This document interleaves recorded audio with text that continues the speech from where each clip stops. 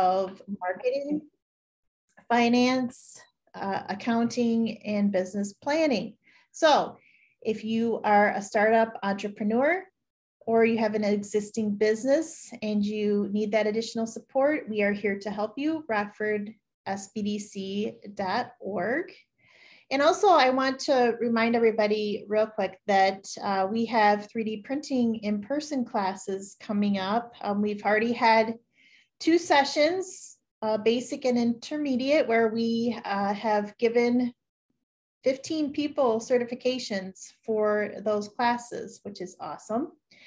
And our next session is coming up March 9th and 11th at the Rockford Regional Hispanic Chamber of Commerce. And then after that is March 23rd and 25th at NIU Rockford. Again, go to rockfordsbdc.org to sign up for those classes, and they are free. With that, I would like to introduce our speaker today to talk about marketing channels for 2022. And I will unmute Teresa.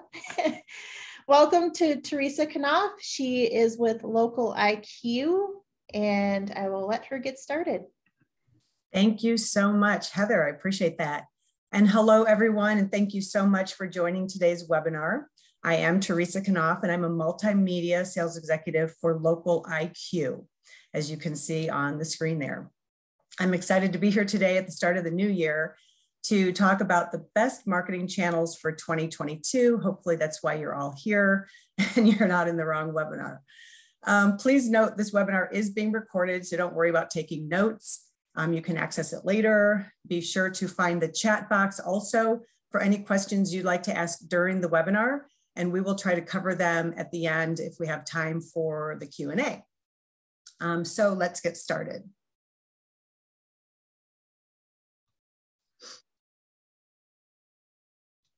There we go. Okay. And Heather, if there are any issues with sound or anything, please let me know. Local IQ is part of the USA Today network, just so everyone knows who I'm with and where I'm from. I am located here in Rockford. I also represent the Rockford Register Star from the print side of things, but digitally I'm with Local IQ, owned by the USA Today network. Some of you might be familiar with Local IQ, others might be new to this, but Local IQ is an all-in-one marketing platform that optimizes any marketing budget for small businesses to help them find, convert, and keep customers. I love my job because I help businesses grow every single day. Be sure to find us on the web. Definitely follow us on social media. We post a lot of great content there. Here is my contact information. I've been in marketing and advertising on both sides of the table for many years. As I said earlier, I love working with businesses, guiding them in their marketing and helping them grow and succeed. A fun fact about me is that I love to play the piano, and that's what I do to relax, or when I'm feeling stressed out about something or just need to work through some thoughts, I play the piano. So take down my contact information, take a screenshot, whatever you want to do, and feel free to reach out to me at any time. Happy to help. So let's get started. The agenda for today, we're going to walk through understanding marketing channels, defining cross-channel marketing, picking the right channels for your business, and running through 14 key marketing channels for this year. I'm going to be covering a lot, so I'm going to move fairly quickly. Today's meant to be an overview, and with limited time, I'm not going to get too granular, but happy to help at any time after today.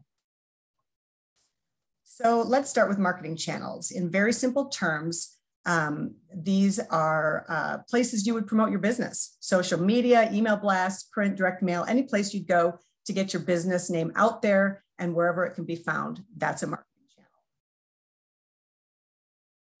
Cross-channel marketing. To understand this, we have to first take a step back and look at multi-channel marketing.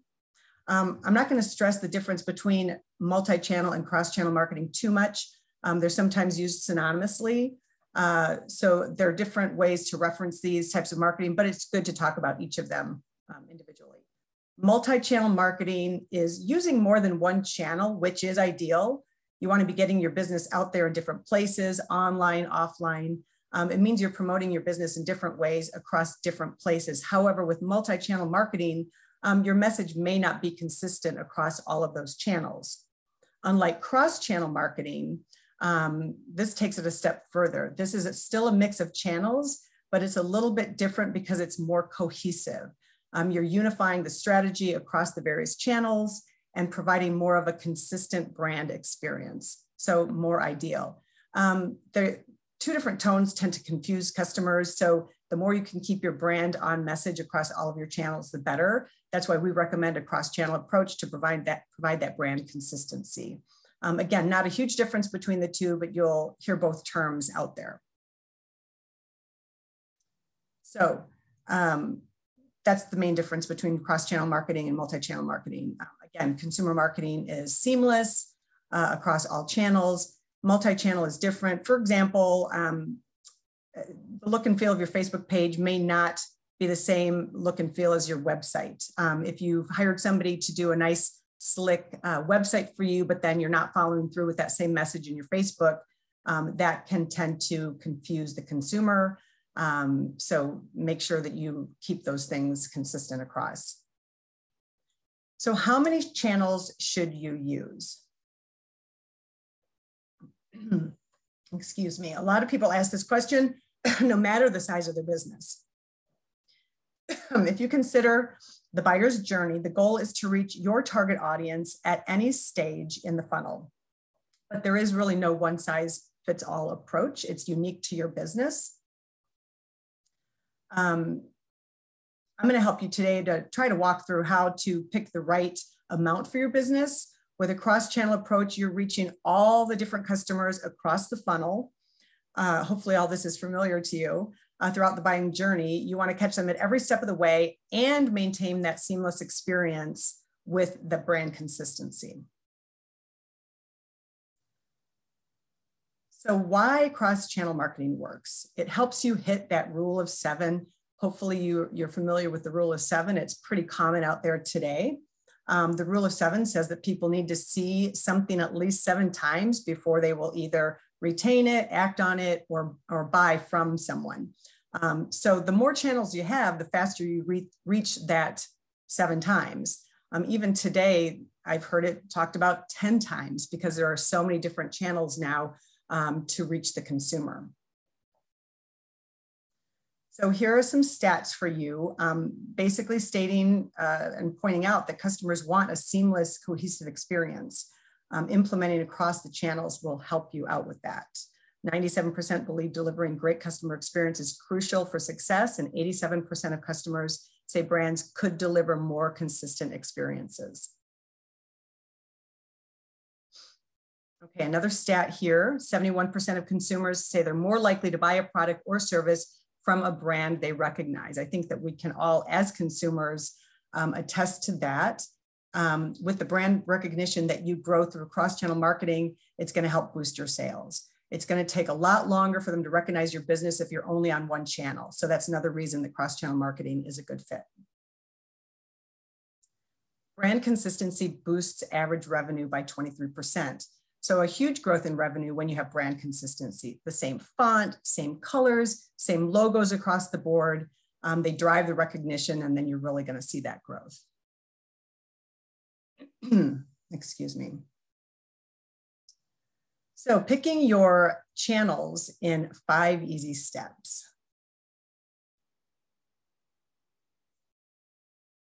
We've broken it down into 5 steps, and we're going to start with the SWOT analysis. Hopefully, most of you are familiar with the SWOT analysis. It's, again, something that's been out there for quite some time. This is the first thing you're going to want to do to look at your current marketing, what's working and what's not. So we recommend the SWOT analysis with regard to strengths. What am I running on that's currently converting well? What have I done in the past that has brought me success? Shifting gears to weaknesses. What channels have I tried that haven't done well? Why not?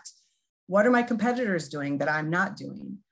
Where are my resource limitations, such as time, budget, things like that?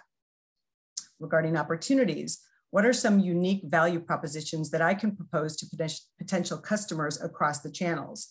Positive media coverage of your company, emerging products, or services to promote, even doing events. These are great opportunities. And then lastly, threats. What are my competitors doing that I'm not? What are my customers' attitudes toward my current channels? For example, if I'm running all print and my customers are switching gears to mobile ads, which is happening so much today, then they probably aren't favoring my print ads anymore. So there's a chance that they may not be as effective as if they would be if I were to switch to another strategy. So that's the SWOT analysis. On to goals, knowing your goals. Now you can start setting your goals, and this will help you narrow down which marketing channels will be best. So SMART, specific, measurable, achievable, relevant, and time-bound. Again, this may be something that is familiar to you. It's very popular. So with regard to specific, for example, if you say, I want to grow Instagram followers, that's not very specific. But if you were to say, I want to grow by X amount, doing these 3 tactics, and I'll check on it every week for the next 6 weeks, this is a lot more specific and a lot more achievable and a better way to hold yourself accountable. What's measurable? What does success look like for you, and how are you going to track that? Is it leads? Is it site visits? Is it conversions, or is it a combination of those things? Achievable. For example, if you're running search ads and you want to get at least 1 customer a day from your search ads, if the cost per click is $10, for example, and you only have a $10 daily budget, well, then that 1 lead that you pull in that day better convert. It's a pretty basic example, but if you have a smaller budget, that's fine. We can adjust to that and find the right marketing tactics for you. However, you're going to have to adjust your goals, and perhaps you're going to set them smaller, maybe only 1 customer a week or 1 customer a month, for example. And then as you grow, you can again adjust your goals. Relevancy. Think about what you're currently promoting and what you have in the year ahead. If you switch gears, make sure that your tactics are relevant to what's currently going on in your business. And then time bound, simply making sure you're holding yourself accountable to a realistic time frame for achieving these goals. So that's SMART. Once you have an idea of your big picture, it's time to zero in on your target audience. And this can be really fun. Think of that ideal person in your head. Who are they? Where do they live? What do they do for work? How much money do they have? Do they have kids? Are they older? Are they younger? This helps identify new opportunities. For example, if you're targeting engineers, that ideal person works 9 to 5, they work in an office, they're busy, they're affluent. I want to show my display ads on pages related to engineering. However, if you think about it, that's not probably the best place to reach them all the time. They're real people. They might not be looking at articles about engineering all day. They're thinking about what they want for dinner, what the weather is like, what they're going to be doing on the weekend. Those are places that you want to seek out then for effective placement that you may not think of if you haven't gotten into the mind of your target audience. Self-evaluation and selection is step 4. This is where you get to look at your channels, list them, don't rule anything out, split them into 2 buckets. In the need to have and nice to have. In the need to have is definitely need to have these to be promoting your business. Nice to have are after your resources are allocated, then you choose these. For each channel, think out of the box. How can this channel work within my budget? What are the paid and non-paid options within this bucket? Regardless of a small or a monster budget, if it's a big budget, maybe the paid options are the best for you. Know your budget, but don't let your budget limit you because there are workarounds. Think about how you're going to execute on each channel. It's going to add some additional costs no matter which way you go. So if you plan to execute and manage all yourself on top of running your business, that's going to take valuable time away from running your business. If you want to hire someone in-house, that can cost just as much, or outsource to an agency also costs. Lastly, what is my target audience already engaging with? What are my competitors doing? Who follows your competitors? What are your competitors doing on social media? All things to consider. And step 5, keep in mind the 2022 trends. This is the last thing that you want to do. So now that you have your list, you have your buckets, before a final rule out of any of the channels, think about the trends. The marketing landscape is constantly changing, and so should your strategy. For example, 93% of online experiences begin on a search engine, as it says here. 72% of customers would rather learn about a product or service through a video than text. Video is really hot right now. It didn't used to be. So keeping these things in mind and making adjustments as needed. Okay, so let's jump into it. The 14 marketing channels, I've been mentioning channels all along the way that we recommend. 14 is a lot, so I broke them up into different categories. We're gonna go through them in sections. It's a lot of information, so stay with me. And we're breaking them down into free, paid, both free and paid options, and trending. Everybody's interested in free, so let's start there. So local SEO, search engine optimization. Hopefully that term is familiar to you. Hopefully you're already practicing this, but as a refresher, this is optimizing your on-site content for local searches, okay? It's providing a quality website and user experience. 55% of people use a mobile device for local searches, by the way, so we're gonna talk about that a little bit later too, that you wanna make sure that you have a mobile-friendly site. Basically, this means that you're altering your text on your website and optimizing your website so that you show up on searches like on Google. For SMBs, it's important to note the stat of 46% of Google searches have local intent. So if you're a small local business, which hopefully everybody on this call is, it's appropriate. Not everybody's searching the big national searches out there. So use your SEO. It's a free way to get on Google, also having the quality website experience for mobile devices, as I mentioned earlier, and scattering certain keywords that are relevant to your business throughout your website help your SEO. Okay. Next is organic social media marketing. This is where you promote your brand across platforms like Instagram, LinkedIn, Facebook, Twitter. There are so many options to fit your business goals. Use engaging media, photos, hashtags. It's a great way to find followers outside of the search population and new audiences. As it says here, 3.7 billion social media users worldwide. That's a lot of people. So you're bound to find your target audience here. Okay, so I should mention too, SEO that I mentioned in number 1, there are options to pay for that service.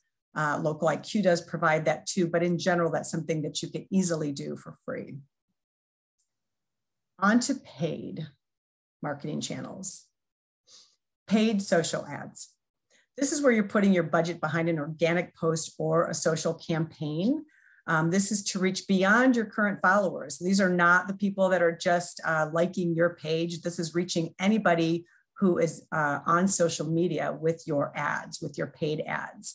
And it is a great way to reach a whole new audience, and you can target your audience. This also helps with your feed ranking.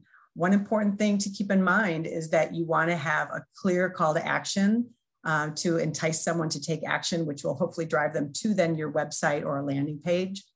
And as it says here, this is the leading paid content distribution method in North America. 80% of businesses are already using paid social. I know in my work that it's very, very popular, very common. And by common, I mean effective. Number 4, search ads, also known as SEM or search engine marketing, PPC or pay per click, Google ads, and Microsoft ads. This is where you're tossing money to the search engines to have your listing show as an ad at the top of the search engine results page. So for example, if I'm a roofer and I bid on the search term roofers near me, I say I pay, for example, $5 for my ad to show. If your bid is high enough and you win the auction, your ad will appear. If someone clicks on your ad, you pay Google $5 for that click. Now that $5 is a fabricated price. This is also a great complement to your SEO. If your SEO is struggling and you're not ranking real high on the search results page, or you want more social followers, this can help boost you in those areas. So search ads, again, one of the very popular, considered the modern day yellow pages. If you want people to find you, consumers to find you, search ads is where everybody's at looking for services. Display ads. Display ads are online ads, digital display ads that catch your audience when they're not actively looking. So they're reading articles, they're on websites, they're taking in information online. But these are very visual ads that are shown across different sites. They are outside of the normal search campaign, and these ads will appear on the side of a page or inside of an article. You've probably all, if you've read anything online, you've seen these ads already. One of the cool things too that we can do is remarketing. Remarketing is another display tactic. So when somebody clicks on your ad and then they go to your site and then they leave your site, we can then serve them ads again or remarket to them to try to entice them to come back to your site. So it's a wonderful display tool or tactic, and it's very trackable. OTT ads or over-the-top streaming is number 6. This is where you're placing video ads on networks like Hulu, Netflix, Peacock, etc. There's been a huge growth rate in 2021 as people continue to cut the cord with cable, and more people are watching streaming. We expect this will just continue to grow.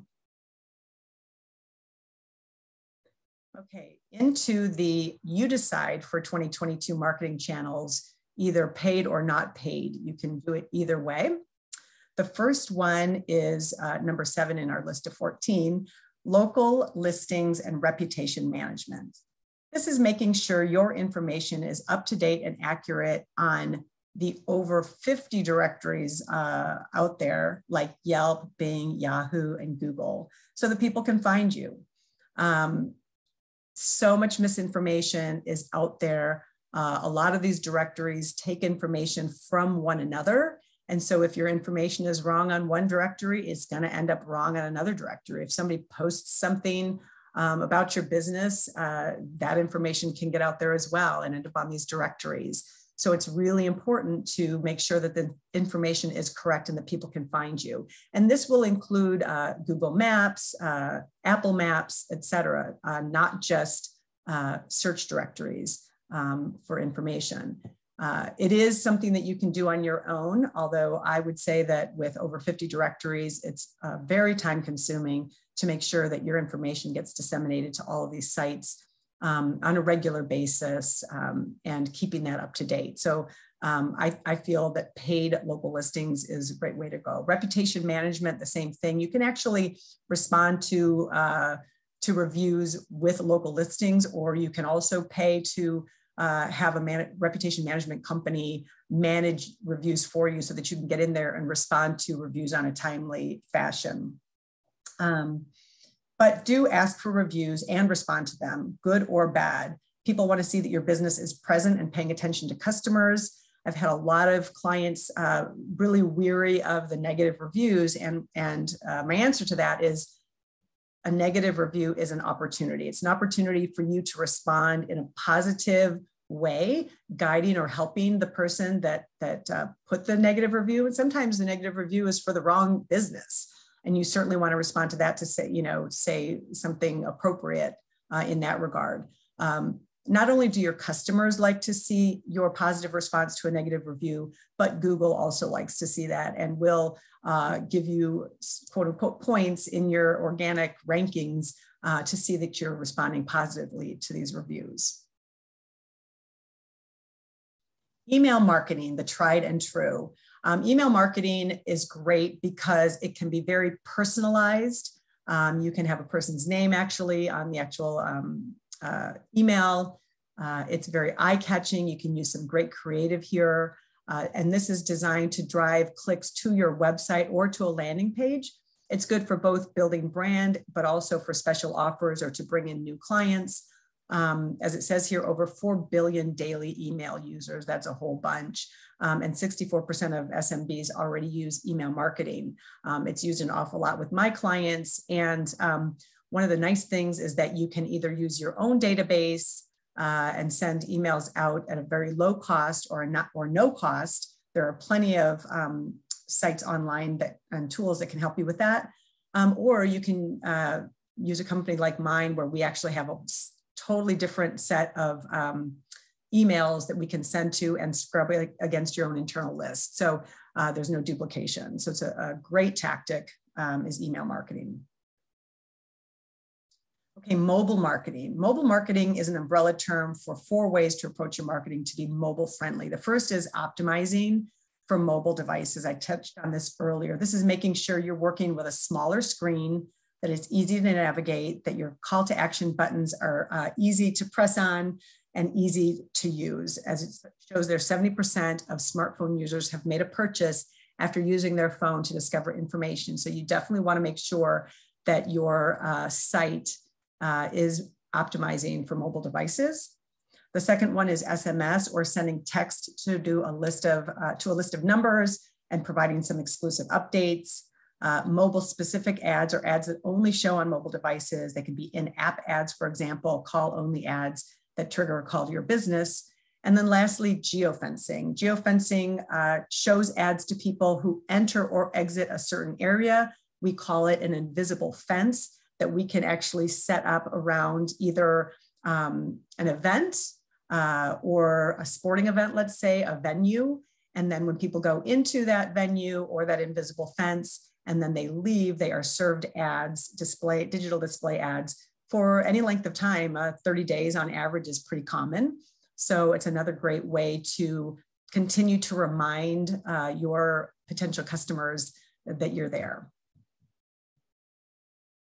Moving on to live chat. I would imagine that most of you have been on a site that offers live chat. And this is a great way to have an interactive chat box on your website. It helps people to stay on your page a little bit longer, helps to engage them. You can make a special offer, and people seem to really like that. So finally, what is new for 2022? What's trending? What's hot? Podcast marketing is super hot and trendy right now. As it says here, 55% of the US population aged 12 and older listen to podcasts. We're going to be hearing more and more about podcasts. I get notifications every day about podcasts for so many different categories. And this is where you can pay for ad placements on industry-specific podcasts, or you could actually create your own. We just expect this to continue to climb, and it could go either way for you budget-wise, so pay attention to that. The next one is social audio marketing. This was booming in the last year. Clubhouse and Twitter Spaces. These are where there are new types of social groups where folks can join, and there's a designated speaker and listeners. These can actually be as large as worldwide, but it would be cool too for your business to hop on a Twitter space, for example, which is also very popular, and talk about your business. And then voice tweets just came out this year too. This could add a little more personality to your social posts. So check those out. And 60% of people agree that audio is more engaging than other forms of content. Between video and audio, those are obviously the 2 hottest things right now. So pay attention to those. And then AI marketing. This has forecasted a huge growth rate. This is really an internal marketing channel. It will save you time, and you can create some really cool stuff here. In this example, the lipstick can be added to the woman's face, which is pretty cool. You see it in decorating, fashion. There's a lot of ways that AI is being used now to market. And lastly, number 14, last but not least, is the influencer marketing.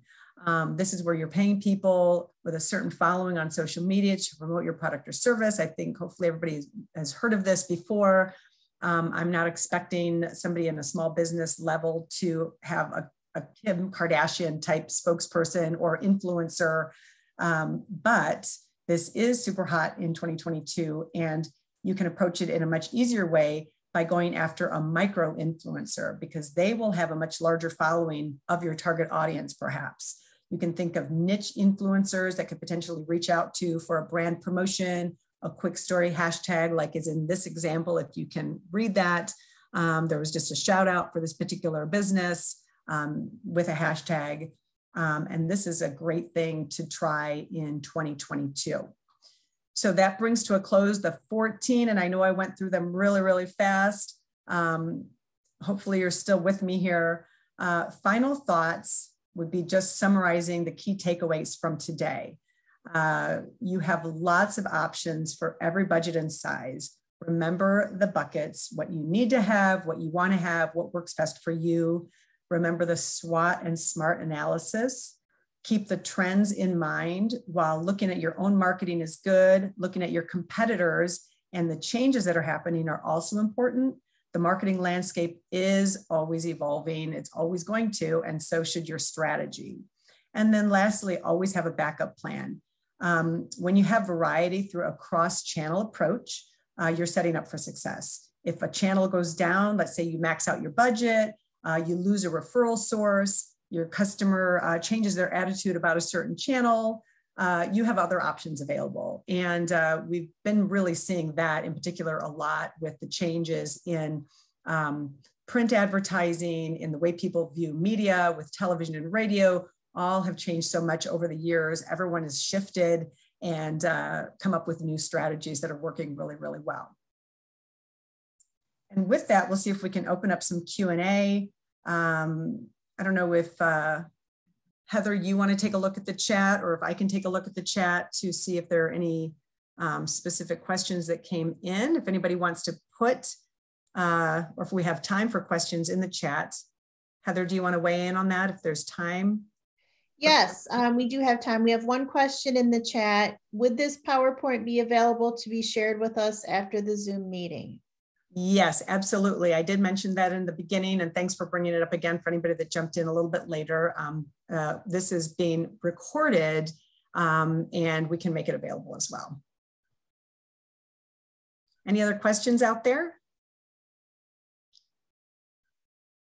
Okay, we have David, you raised your hand. Do you have a question? Yeah. My question was like how these things can be personalized for everybody. Yeah. So like, can certain people you guys share with contact you to go, okay, well, this personally is my business. So what is the best way for us to do those things? Yeah, that's a great question, David. Thank you. Everything is meant to be personalized for sure. And with that, as I went through the SWOT analysis and the SMART and the goals, if you take a look at your own business and answer some of those questions about your business, that's how you're going to begin to personalize it, and then start to take action with how you want to start building your brand across the different channels that are available to you. It is unique to every business. And if you have any questions, please feel free to reach out to me. I would be more than happy to walk you through how you can do that for your business after this webinar. Okay, we have another question, a couple questions. Any tips on how to find your target consumers when your product is a niche product? Yes, and again, if you take a look at the various tools that are available to you, niche is a little bit tougher, but if you truly understand who your customer is and who you're targeting, then you can begin to find the right channels, because it might be a little bit tougher if you don't have the mass appeal, but it is possible. And again, important message there is whichever channels you choose, to make sure that your message is consistent across all of them, and to be consistent over time and be patient. That's one of the keys in some of these strategies, is to make sure that you have patience to take the time that it's working. And again, whatever that niche market is, if you want to reach out to me afterwards, I would be happy to work with you. It may be a market that I've already worked in and can help you with that. Awesome. And Tara, thank you. She says SBDC and SCORE may be a resource for individual support. Absolutely. For sure, for sure. Are there any other questions? Again, Teresa, do you have, we can put up your contact information. Yes. There we go. Oh, there's this Teresa's is just the last contact. screen. There's my email and my mobile phone. Feel free to reach out to me. And I'll just say again, thank you so much for your time today. I appreciate everybody coming on board. We did cover a lot. I hope you found it to be useful in thinking about your marketing channels and what is going to work for you. We didn't talk about a lot of things like budgeting and how to set that, but with limited time today, wanted to at least open up some thoughts on cross-channel marketing and what's out there and available to you. Please feel free to reach out to me at any time, and I'm happy to help any of you answer questions or guide you in the process. Awesome. Teresa, thank you so much. Thank you, everyone. Have a great weekend and watch for more webinars coming up in the future. Thank you. Thank you.